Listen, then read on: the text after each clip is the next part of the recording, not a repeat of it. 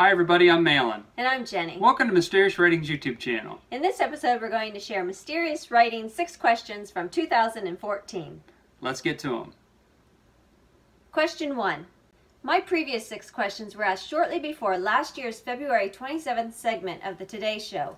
Reporting on your extraordinary treasure hunt, it resulted in an explosion of new seekers from across the world. What are some of your thoughts about the flurry of activity over the past year? Did the excitement towards the chase surprise you in any way? Does it make you think the chest might be found earlier than first thought? It is interesting to know that a great number of people are out there searching. Many are giving serious thought to the clues of my poem, but only a few are in tight focus with a word that is key. The treasure may be discovered sooner than I anticipated. Question 2. Many incredible, loving, adventurous, and fun stories are being lived and shared because of the thrill of the chase. Even though these hopes were in your mind when writing the book and poem, what are you finding most rewarding about them? One man said he and his brother dug for buried treasures when they were kids in North Carolina, but had not spoken in 25 years. He said he had read my book and called his brother. Now they are reunited and searching for my treasure. Children have the greatest imagination because their thoughts run free. Question 3. From the first chapter, Toys Are Forever, to the last, Mirror on My Wall, your most recent published book, Too Far to Walk, like the thrill of the chase, recounts touching stories about your life. Tales that, as Douglas Preston commented, contain million-dollar advice and stories on how to lead a fulfilling life.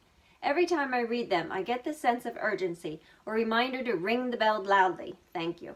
Why was it important for you to write about your experiences and thoughts? And would you encourage others to write about their own?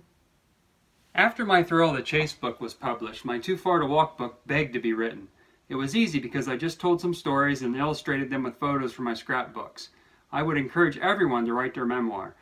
The hardest part is sitting down and getting started. Question 4. I feel each person finds himself drawn to a different place. For me, it is the beach. I love the warmth of the sun mixed with the cooling breeze and the humbling feeling I get while looking endlessly out into the ocean and listening to the waves. You mentioned in the thrill of the chase, it is the mountains which continue to beckon you, and that they always will. What is it about the mountains that make them so special for you, and when did you first realize it? The mountains are full of activities that fills me with wonder. One of my earliest recollections as a boy was to turn over a rotting log in the forest and watch as 100 little critters scurried around trying to decide what to do. It's nature in its rawest moment. I find solace in the solitude of the trees. Question 5. The meticulous work documented and described in your book, The Secrets of San Lazaro Pueblo, certainly express an appreciation and respect for the past. You mention each artifact that is not recovered is a book that will not be read. What do you hope to yet learn or find there? And while discovering the past, do you feel our modern ways are missing out on earlier enjoyments? Archaeologists today don't like to excavate. Their motto is, save the past for the future. I think that's short-sighted. For me, the future is 5 minutes from now. We unearthed the only prehistoric Kachina dance masks ever found in the Southwest. Archaeologists said they didn't exist in prehistoric times, so we corrected some misinformation. The past should not have to wait for us any longer. And question number 6. With spring around the corner, the planning and search for your treasure will actively pick up again. I want to thank you for sharing some of your favorite quotes during this cooler period of the hunt.